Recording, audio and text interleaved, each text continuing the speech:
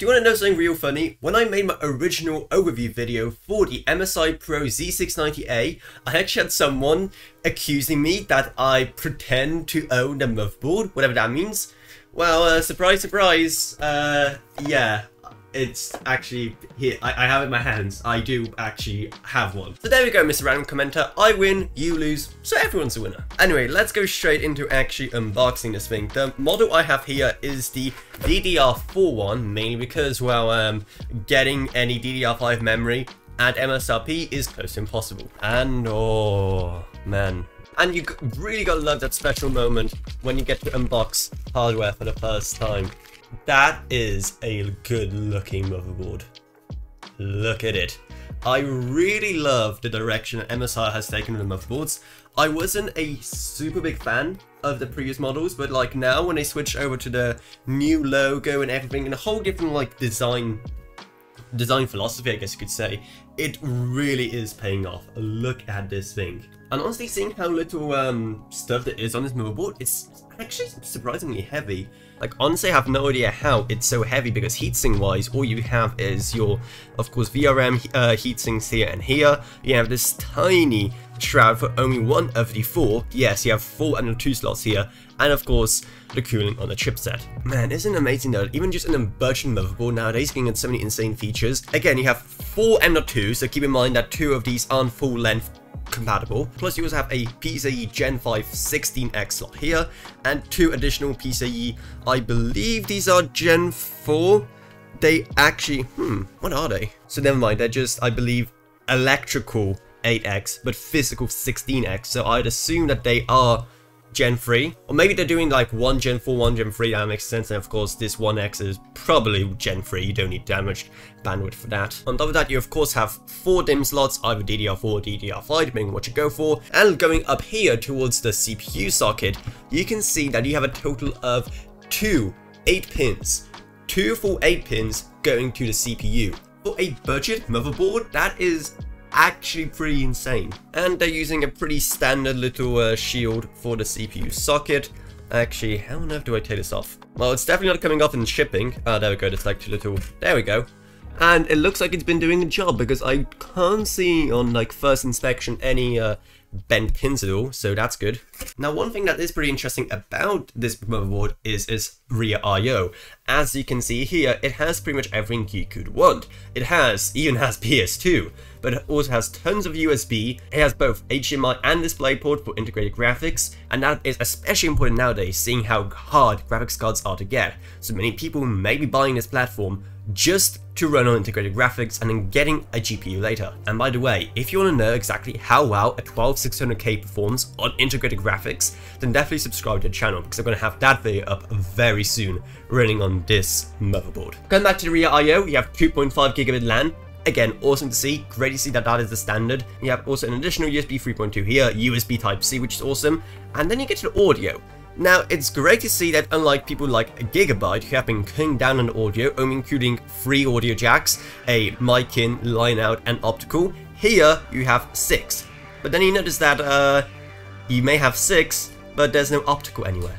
Like, why? That is such a weird way to do it. 5 standard jacks and optical. That has been a standard forever. It works well. It means that everyone has what they want. Simple, easy. Why on earth are these companies trying to deviate from that in this generation of motherboards? But one thing I'm still disappointed by is that we're still dealing with non-integrated I/O shields. And I guess if we look in here, we'll find it. Yep, there is our I/O shield and also some other accessories. On top of some M.2 screws, you also get some SATA cables and also a driver CD as well. And the rear I/O shield itself looks fine. I actually like that it does have a design on it, as you can see here.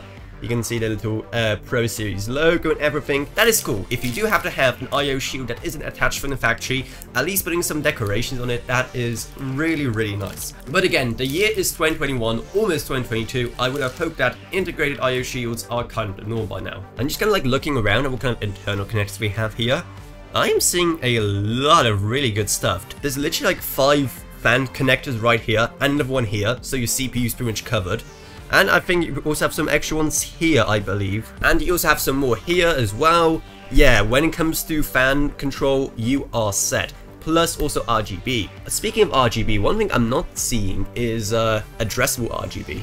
Actually no, we do have a RGB connector, there's one here, but for whatever reason, MSI labels their normal connectors JRGB, and then the addressable ones J Rainbow. Just label it the same as the rest of the industry, please, I'm begging you. This is gonna confuse so many people who are looking around for an ARGB port, only to find these like J Rainbow ones. Plus, of course, you have that TPM 2.0 over there, which is extremely important if you want to run Windows 11, and this port is advertised everywhere, literally even on the box as Windows 11 compatible. Last thing I'm interested in is this heat spreader we have for 1 and .2s. Now, again, some people might say, oh, why not are we getting only one? But the thing is that most high-speed PCIe Gen 4 NVMe SSDs do come with their own nowadays, because they just get so warm. And yeah, it's literally just a pretty standard one. You have a little heat band that goes the whole length here, and then just some tape to protect it, and the whole thing is nice metal. It's really decent actually, but again, most people are probably going to be using integrated heat spreaders that come with the NVMe SSDs. But speaking of heat spreaders and shrouds, one thing I do love about this motherboard is that it is not covered in shrouds. And I know that this is going to be a very controversial opinion, but I hate that kind of style of motherboards, like the new Aorus ones, where pretty much the whole thing is covered in shrouds, where you can't even see all that beautiful circuitry underneath. I don't know why, maybe just because I do really find a lot of beauty in electronics, but I like motherboards bare, I like them exposed, and there goes the monetization for that video. Huh, well, whatever, motherboards can be sexy as well, right? But anyway, clearly I just love my motherboards naked, and if you liked this motherboard, then make sure to pick it up using our Amazon associates links. They're coming up in iCards and down in the video description below, because if you use those, you don't pay anything extra, while we get some money that goes straight back reinvested into the channel. In fact, you don't even have to buy this motherboard, you can literally buy anything on Amazon using our links, and it still works. If you can help support the channel in other ways, then make sure to subscribe and like, it does go a long way. Plus, also maybe check out our merch store down in the video description below. If you do like motherboards, we have a nice rear motherboard IO design that I'm really fond of. Or also maybe check out my Patreon, because even just one singular dollar a month goes a long way in helping this channel and allows us to make way better videos on way more interesting topics, like this motherboard for example. And you get tons of great perks as well, including previews and upcoming projects, plus exclusive posts where I dive deeper into the tech I reviewed. I'd also like to thank my existing patrons Gavin Burns, Ryan FKB, Meg Sumner, Shane Allcraft, Lance B, and Comengage Globig.